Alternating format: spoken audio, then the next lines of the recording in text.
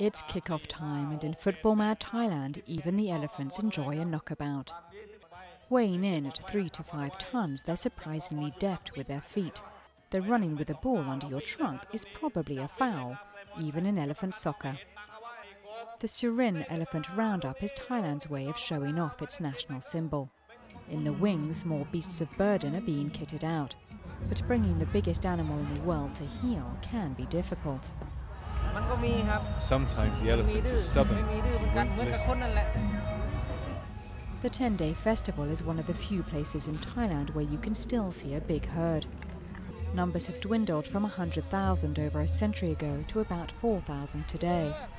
Habitat has shrunk and loggers now use machines to clear forests, even though a friendly tug-of-war proves elephants can still pull their weight.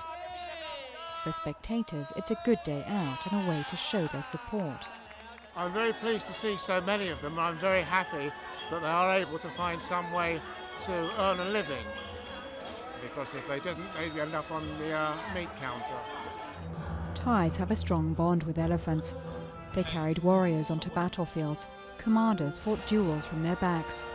They're associated with kings, religion, and the nation as a whole. Local people can be proud of the traditions and culture of their country and of the World Elephant Festival. The Surin roundup celebrates the glory days at a time when the future is bleak. For these elephants, though, it's just fun to be the centre of attention once more.